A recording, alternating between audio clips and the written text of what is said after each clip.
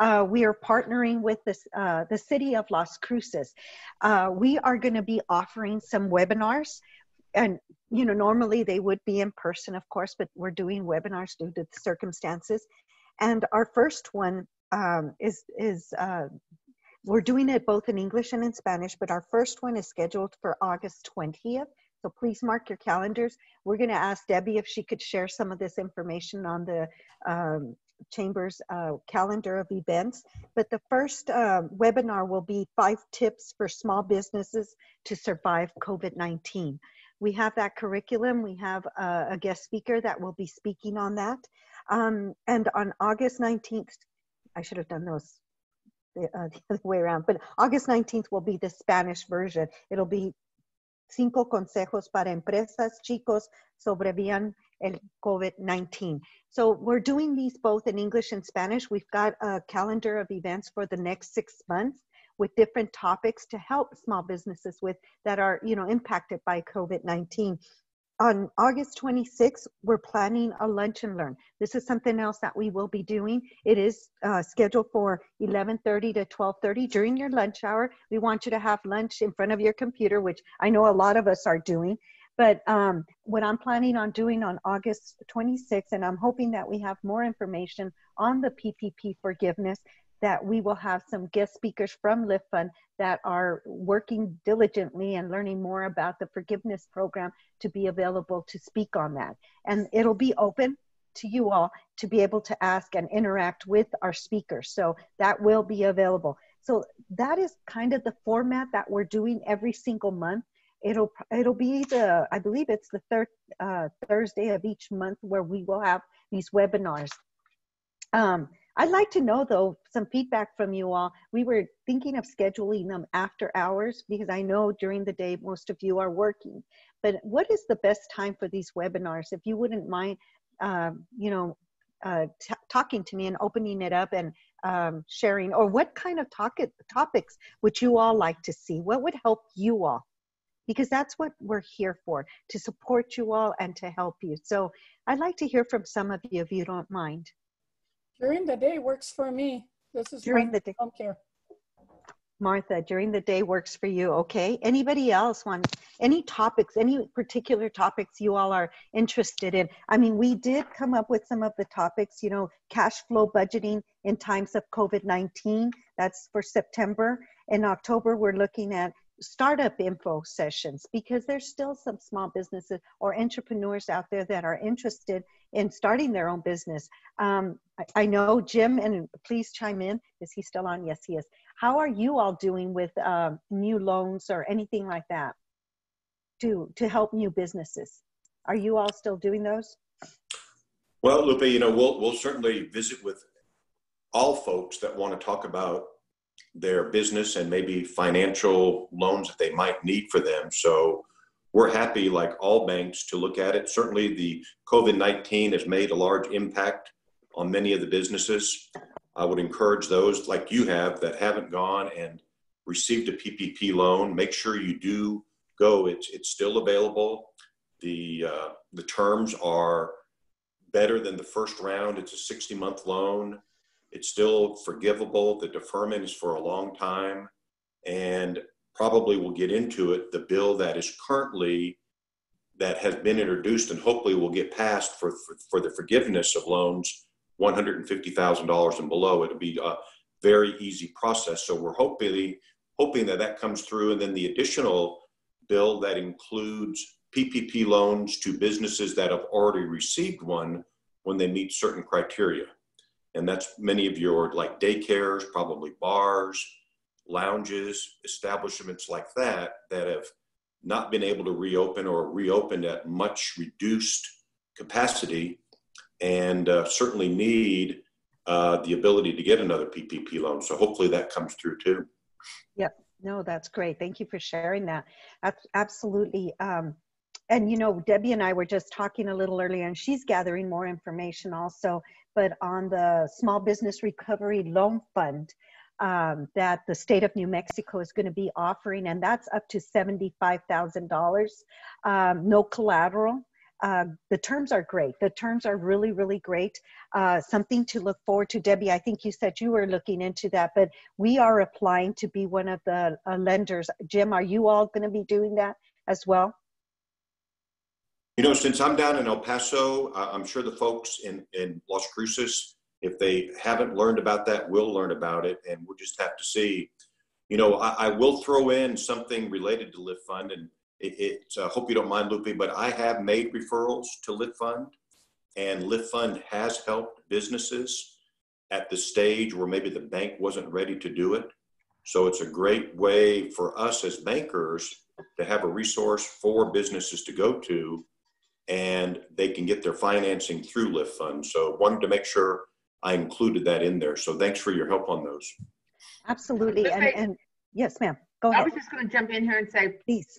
Regarding the state loan, I believe the lending would be direct from the New Mexico Finance Authority. Correct. The financial institutions would do the application only.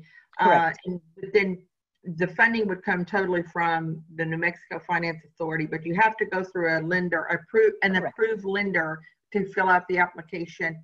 And your gross income from April 19 and May 19 has to be 30% less than, I mean, your May 20, anyway, you're going to compare April 19 to April 20, and then separately May 19 to May 20. And you have to see 30% decrease in each month. It's not collective, it's each month separately. Correct. That is correct. Yeah, so it is great terms. I mean, it's right. I think when I saw the documents the other day, it was 1.625%. That is correct. It was, I think, whatever the prime rate is, and it's half. Yes, and I have their presentation here, but it is half of the Wall Street Journal prime, which is currently at 1.625. The terms of the loan are 3 years. There's no collateral. Repayment is interest only, paid annually, and principal due at maturity, and loan may be extended for an additional 3 years with monthly principal and interest payments. So the first 3 years, it's only interest payments. And then after that, it is at maturity, the principal is due, or you can extend it for another 3 years. So yeah, it is great terms. So they're doing a lot to help small businesses, and it's just a matter of taking advantage of those programs. As so Jim was, yes. I'm sorry to interrupt. Have you heard when the list of lenders is going to be approved? You know, they're in the process of accepting them. I'm thinking within the next week or so, they should have the list. I think once you go in and apply, and you're applying, it'll pop up a list of all the lenders. If you're not working with one of them, it'll connect you to one of those lenders, depending on your, you know, where you're located and all. So is the application available now? Yes, it is. Actually, it is. It is under the New Mexico Finance Authority. Well, you know, I'm trying to look for the website on this, but it is available now. Okay, so we'll get that information out to our membership. Yes, yes. Today. It is the New Mexico nmfinance.com. Okay. Okay. Right. So yes, ready to, and we're, like I said, we are applying to be one of those lenders. So if you all are interested, please don't hesitate to let me know. I just want to share also, just like Jim said, you know, one of the things that we really pride ourselves is with all the technical assistance that we do it, like I said, you know, we help our small business. We want to see them succeed. We are a nonprofit. My job is to fundraise, is to look for the funding to be able to support our small businesses. So that's really important. And so we want to be able to get our money back and turn around and be able to lend it back out again. So for example, you know, if you're having difficulties, if there's any problems or anything, we will work with you as best as we can. If we have to extend the term of the loan, we will do whatever we can in our power to help our small businesses, because we want to see them succeed. We have online platforms where you can go in, take advantage of that. And let me share our screen. Let me share our website real quick so that you can see exactly what we have to offer our small businesses. Any of you, even if you don't have a loan with us, you're more than welcome to go to our website and use any of our resources that we have available for you all. So let me share here. So, Lupe, while you're doing that, the Yes, ma'am. webinars you mentioned with the City of Las Cruces, is that part of their technical assistance program that was approved by the City Council? That is correct. That Okay. is correct, Debbie. That is correct. So this is our website, liftfund.com. If you go under Learn, there's templates and there's tools available for you all that you all can use. We have Lift Learn, which is financial and management online courses, and you can take this, you know, anytime you want. It's there available for you all. We love to hear from our small businesses, you know, what they have to offer, what they, you know, and if you notice, we have a client directory up here. We like to promote our small businesses with what they have to offer. So all this is available for you all. And of course, our events and seminars are available. You all can tap in. All of them are virtual right now. We do have some women's business centers, so those are available. And I believe you can register for those even though you're not there and be able to tap into those webinars as well. But ours will be listed up there for the ones coming for Las Cruces. I really especially want to invite you to those lunch and learns. Like I said, we are planning on doing them both in English and in Spanish to answer those questions, because I want it to be very interactive to help you all, you know, answer some questions. Sometimes, you know, those questions are leering and they're there and you just don't know who to ask. We will be available. And I know that if we don't have the answers, we will find out for you. Jim, I also I know you all do a lot of SBA lending. What do you have to share about the SBA? Because I know we have them available as well. You know, they're limited. The SBA is making it very limited as to who we can lend out to. Some, I believe no restaurants are part of that, no gyms. Do you want to share a little bit of information on that? Well, you know, we do participate with the SBA, and we're an express lender through the SBA. So we do have that designation. We can pursue the full 7A packages, and we do provide SBA 504 loans. And just to throw out, the SBA 504 loans are for equipment and real estate financing. Mm-hmm. And the debenture rates, which are 40% of the project, are around 2.5% fixed for 20 years. So it's a tremendous program for businesses that may be looking to go to their own space if they've been leasing and they want to purchase a building. It's a great way right now with the SBA, and it's going to be difficult for a 504 loan, but a 7A loan can still qualify if you can close and fully disperse the 7A loan by September 27th. The SBA will make 6 months of payments. And they're currently doing that for existing SBA loans and for the debenture piece of the 504 loans. So it's part of the stimulus that's going on to help businesses. They've been making 6 months of the P&I payments. So there's some great things going on with the SBA. They do have some restrictions, like you said, and certainly as lenders and business owners, we can go to sba.gov and be able to research the different programs, the EIDL loans, information about the PPP loans, all that information. It's a good website to go to and just look at, because they have information for both the borrowers and the lenders, the different programs. They do have dedicated 1-800 numbers that you can call and get information. So just would encourage anybody that hasn't been there and is interested in maybe an SBA product to look at that. That's right. And we've partnered with, for example, Citizens Bank of Las Cruces on, loans where if, they can't make the full amount, we come in behind them. So that's available too. So just to keep that in mind. Are there any questions? Let me see. Okay, so just webinars during the day or after hours. Specifically interested in the PPP. So thank you, Kathy, for that, for the forgiveness side of that. Any other questions from anybody?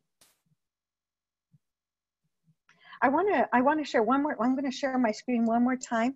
I'm going to show a short video just about the fund so that you all are a little more familiar with us. again, we're here. I'm excited to, like I said, to announce that we have extended an offer to a gentleman to be our boots on the ground in Las Cruces. Let me share here. Share computer sound. Okay, here we go.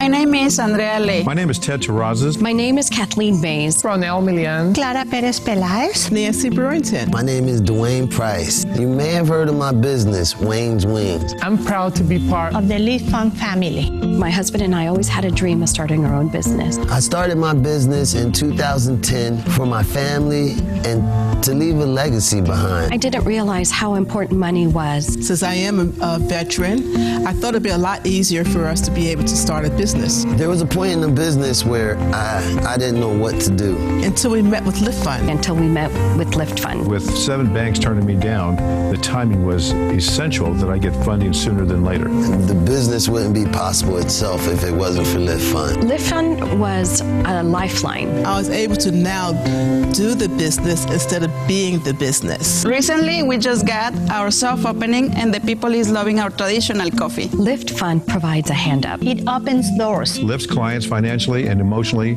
It backs those left behind to level the financial playing field. And provide opportunities to those who deserve it. There's no judgment at Lift Fund. It's about progress and working with each other to remove barriers. Join the movement. Join the movement. Join the movement to build a more just and equitable community for me. For us. For us. Because when we support each other, we create a better future for all of us. Felicidades a Lift Fund por su 25 aniversario y gracias por apoyar a empresarias como yo.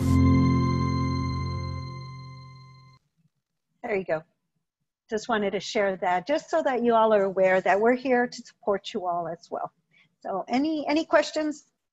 So Lupe, what are you seeing? I mean, I'm getting a lot of calls from different, my counterparts across the nation about what businesses are facing. What do you think besides financial, what do you think the biggest challenge is that you're hearing from small business right now? You know, honestly, Debbie, it's emotional. It's the uncertainty. And we actually have a webinar that we can do that, because that's exactly a lot of stress, a lot of emotions are, because again, they don't know what is going to happen, where the next payment's going to come from. They're, you know, being at 25, 50% capacity is sometimes just not paying the bills. All the support that we've been able to provide through SBA and, you know, through funders has been very helpful, but it's running out. It's running out, and this is still going on. And it's like, what's next? I keep hearing that, Debbie, you know, what's next? Where can we get our next dollar? Where can we get our next loan or grant? And I think right now what I'm also hearing is the hesitation to get another loan, because then you have to pay it back. And I just want to encourage all of you on the call, and then as we continue, is get the loan, because most financial lending institutions are while they know they're very well aware of the risks they're taking now, but we want to keep you in business. And so don't leave any stone unturned. I know we have some 501c3s on here. For you, I highly recommend you continue to look at the grant portion under some of the foundations throughout the United States. I know of one small business I heard, I believe it was on a national call in Illinois, that ended up getting like 6 different foundation grants from across the nation. So that's an open area for nonprofits, particularly the 50C3 world, because 50C3s are so important to where we move forward. And we've got to keep them viable. And so I think, you know, I hear the emotional part. I also hear the hesitation, you know, on being safe. Absolutely. And I will tell you, I'm on the Las Cruces Economic Recovery Board, and we've actually, through the approval of the City Council, launching a Las Cruces Safe Promise, where we want everyone to go into the website. It's not up and running yet, but it will be probably next week, to take the safety, you know, wear your mask, wash your hands, have sanitizer with you, 6 feet, social distancing, all of the things that we know. But the other part of that is we will be promoting the New Mexico Safe Certified. So businesses, we have the chamber, me and my staff have gone through the videos. We are considered SAFE certified. And it's just a little document, but it's great videos, but it says we care about our employees, we care about our safety, and we care about our customers. And, you know, we all often hear about customers being fearful of going in. Well, businesses are fearful of you coming in. So it's a two-way street. Right. And we all have to be considered safe together. So those are some of the initiatives. That safe piece, feeling safe helps kind of soften that anxiety, the emotion that everyone's feeling right now. And then we're all apprehensive about the schools. You know, what's the schools going to do? And how are we going to keep our employees employed? So those are some of the broad-based issues I'm hearing from both business side and the employer or the workforce side. That is correct, Debbie. And, you know, it's just, I wish we can do more. And that's where we come in also, where, you know, I'm constantly looking for funding. Grants are great, like you said, you know, trying to find ways to help these small businesses. You know, I'm working currently with, it's called HIP Power Up, trying to work something out with them. They bring philanthropists from all over the world together to help small businesses. You know, they may request, you know, we want to help minorities, we want to help veterans, we may want to help women-owned businesses, which, by the way, we do have a veteran. If any of you are small business owners that are veterans, we do have through the USAA some funding available for that. So again, that's my job. What I'm doing is looking for that funding to turn around and help you, and, you know, working with them to try to make those terms, you know, affordable for small business owners. And so that's exactly what I'm doing, Debbie. Good. Well, any other questions? Well, thank you, Lupe, and for being on our call today. And Jim and you guys from Citizens Bank, and all of you all. We're here to help you. We are here for you. So watch your emails, and we will be having, I'm thinking some more things the chamber is actually looking at. We are going to be doing some other business specific, hopefully to help you navigate. So with that, I would say be safe, stay healthy, and lead on. Thank you so much for joining us today. Thank you, Debbie, for hosting us.